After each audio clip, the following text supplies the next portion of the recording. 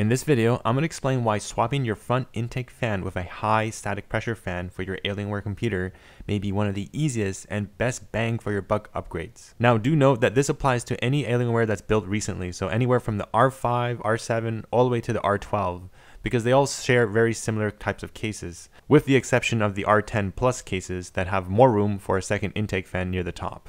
Now obviously I would like to change the top fan for the radiator that's for the liquid cooling. However, that's way too much work. I want to see how much performance can I extract out of just doing one simple upgrade, which is just replacing the front fan. Another question I'm really curious to answer is it actually better to get a high static pressure fan than just a regular airflow fan? Now, one of the issues with this little case is that there's not much ventilation. There's only the bottom piece over here in the front that allows for some air to be sucked in and then obviously exhaust out over here. In general, this R7 Aurora case is not very good with airflow. And I heard a lot on Reddit, and all the research I've been doing is that even though that high static pressure fans are meant for radiators and something that is kind of very close to a heatsink or something like that, it is actually more optimal to use this in a situation where there's a lot more obstruction, such as these grills here. There's these grills that really just don't let the airflow come in very smoothly. One of the most obvious obstructions for any type of Alienware case, such as the R7 or the R12, the latest one, is that the GPU is obstructing the airflow. So in theory, it's probably better to have a high static pressure fan or balance fan instead of your regular airflow fan. So hopefully this will actually give a decent performance boost in kind of temperatures, the thermals, and I'm hoping that my GPU, the RTX 3070, performs a lot better, especially when I'm playing virtual reality, which is very demanding. I've noticed that I dropped a lot of frames when I'm playing Half-Life Alyx. I'm not sure if the root issue is the simple fact that playing virtual reality, especially on the Quest 2, using virtual desktop is just very strenuous, even on an RTX 3070, unfortunately. So maybe this fan case isn't gonna help with the throttling when it gets too hot inside. Another thing we're going to answer is how is the sound difference using a better after-brand Noctua fan rather than the Dell OEM fan. Now the Dell OEM fan can go really fast. You can go up to almost, I think, 5,000 RPMs, which is ridiculous. And it literally sounds like a jet when I put this in 100%. Just hear it for yourself.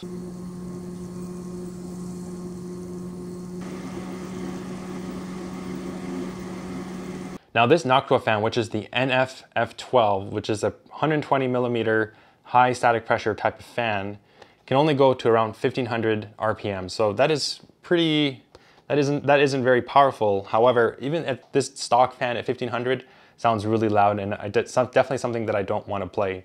I noticed that this fan always sits around 20%. It never goes more than 600, 700 RPMs. So it's not really being utilized much.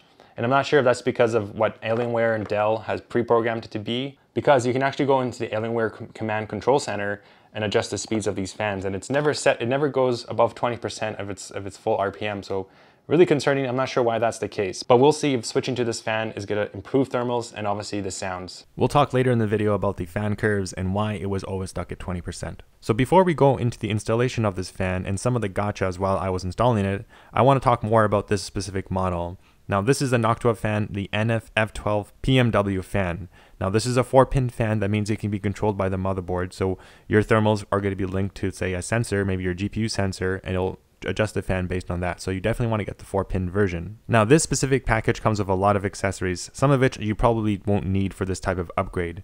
It comes, for example, with a line adapter to help reduce the noise levels if you are connecting this with a 3-pin connector, which doesn't have any controls from the motherboard. It also comes with a Y splitter in case you want to use the same fan header on your motherboard to power 2 types of fans. It comes with an extension cable, which is very handy if you want to mount this in a very awkward situation, but like I said, you don't need any of this. And it comes with your typical screws and rubber tips so that you can mount this on. With the Dell case, you don't need this at all. So why exactly did I get the specific version? Well, I'm going to be using these accessories to upgrade my other computer when I eventually get it, the Dell G5. Stay subscribed if you want to see that video on how I'm going to upgrade all the case fans for that. But yeah, you don't need to buy the specific model. You can get a cheaper model which doesn't have all these accessories. I'll put a link in the description down below. So with that in mind, let's get right into the installation. I just want to quickly mention 2 precautionary measures. First is when you unplug this and you want to start working on the computer unplugged, you make sure you press the power button just for a bit and it's going to let all the energy out. I noticed that when I unplugged the computer and I pressed the power button, I could still hear the computer try to turn on. So there was some energy in the power supply, which is a little bit scary. The second thing is to always ground yourself, make sure you don't shock any of your delicate components. I'm actually using a wrist strap connected to the metal piece of this computer to hopefully mitigate any possible shocks to my delicate components, especially my RTX 3070, which is very coveted. I'll leave in the link in description for this particular type of wrist strap. So swapping the front intake fan is extremely easy. However, just one big gotcha. Make sure you remove your graphics card first before doing this. I made the mistake of keeping it in while trying to remove it because I thought maybe I could save myself an extra step, but it ended up being a really bad idea. The way you want to remove the front intake fan is obviously remove your GPU first to give a lot of clearance. After that, you'll need to disconnect the fan's power cable from the motherboard's fan header. And then you're going to press this little black tip at the top of the front intake case. You're going to press it down and pop it out, and then you're going to pull it away from the front intake fan towards where the GPU would be. You don't actually pull it up, you actually pull it away. If you try to pull it upwards towards the power supply unit, it's going to get stuck and it's going to be very hard to remove. Once you remove the front fan, you'll notice that it's being held in some kind of enclosure, some kind of bracket. Before you remove the front fan from the enclosure, make note of the stock fan's positioning of the power cable so that you copy the exact same position. You just simply need to pop it out. Now, this is a little bit tricky. It takes a little bit of finesse, but once you pop it out, put your other Noctua fan inside, and also obviously direct the airflow so that it sucks air into the case. As mentioned previously, don't make the same mistake I did trying to put the case fan with the graphics card in the way from the top. This whole install was pretty frustrating, so learn from my mistakes. As you can see, it's much easier to put in the case fan without the graphics card in the way. The bracket will lock in, it'll kind of just snap right in, and then you're pretty much done. And of course, don't forget to plug in the 4-pin power cable into the motherboard's fan header. Okay, so that was a really strenuous upgrade, but we finally removed the stock OEM fan that comes with it. So this Dell stock fan is rated at 148 CFM. So in order to make better sense of these specs, let's standardize the units.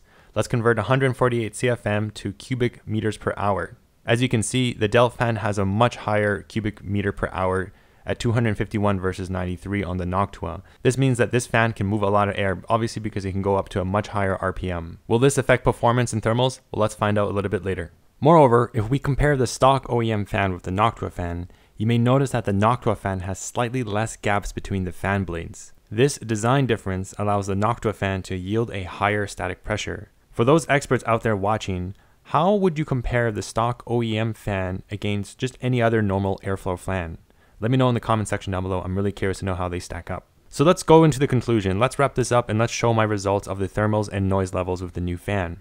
After many hours of rigorous testing, I found that there was a net benefit by simply swapping the front intake fan for a high static pressure fan. I noticed a substantial drop in GPU temperature from 73 Celsius all the way down to 65 Celsius, which is quite impressive for such a minor upgrade. I've also noticed that the new Noctua fan is a lot quieter than the stock OEM fan when maxed out at 1500 RPMs.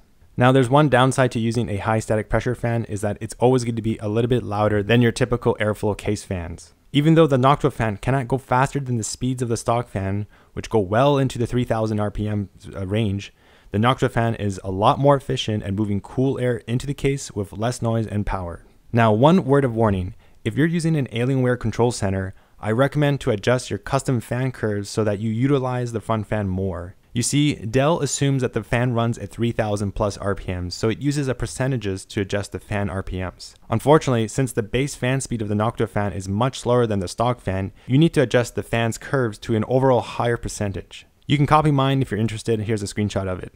This was a little bit annoying because it made my testing a little bit more difficult and I had to control the variables, but overall there was still a net improvement. So I do recommend upgrading your front intake fan. It's going to give you a really good bang for buck. And now, speaking to the elephant in the room, let's talk about my really dusty liquid-cooled radiator. Unfortunately, I don't have the confidence to completely remove my entire CPU cooler and replace it with a much better fan than the stock one, because the stock one is obviously going to be loud. Please let me know in the comment section if you have an Aurora R7 and you were able to clean your radiator with all the dust, or were able to replace the fans without having to do a lot of work. Please let me know in the comment section down below. It would be much appreciated. So that's it for this video. I hope you really enjoyed it. Please do give a like, it really helps with the channel, and I will see you in the next video.